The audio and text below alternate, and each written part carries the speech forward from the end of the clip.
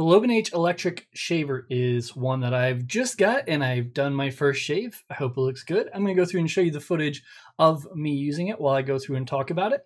Some cool things is it did come in the box, and with the box it actually had a brown box on top of the regular box, so it was packed extra safe, and the razor was also inside of a bag, so you had to do a few things to get to it, but it was packed very well, and the razor itself comes fully charged. Great little thing. You know, you get the new razor, usually you have to plug them in and charge them. Not with this one. It was fully charged at 100%. Also, it does have a guard at the top, so you can go ahead and put that on anytime you'd like. It has a nice 3 razor area that goes through and is going to shave close, and it also works with dry and wet. I'm more of dry when I use this, but you can also use it with shaving cream or while you're in the shower. The blade is made out of stainless steel, and the charge is about 90 minutes altogether. It also does have fast charging, so it won't take too long. It does come with a USB cord to go through and do that. I am extremely amazed how good this is for the value. It is really good.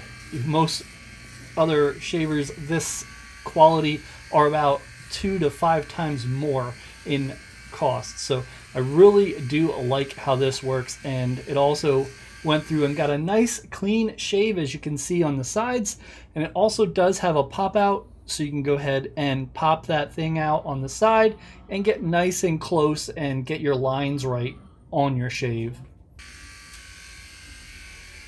So I waited a few days to go through and build this up to show you all this, but it works really well. I definitely do recommend it.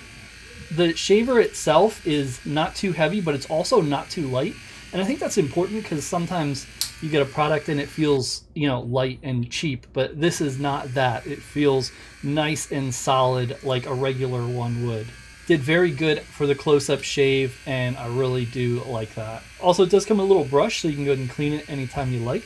They do say it is 100% waterproof, and I really do like the LCD digital power display. That just basically shows you the charging, and I was like, I'm not really going to care about that, but as I'm using it, it's really interesting to see how much charge is left and know when to charge it. You don't have to have it plugged in, obviously, to go through and charge, but it does also work if you do need to plug it in. It's also very easy to clean. All you do is press the button above the power button, and it'll go ahead and pop open. If you want to lock it so it doesn't automatically come on for you, you can hold the power button down for 3 seconds. That's used for traveling, and then you'd have to hold it 3 more seconds to turn it back on, which is a really nice feature. And that's my review. Hope you enjoyed it. Thank you. Hey everyone, before we wrap up, I just want to let you know, if you're interested in purchasing the product I reviewed today, there's a link in the description box below. Just to be completely transparent with you all, I do earn a small commission from any purchases made through the link, but it doesn't cost you any extra.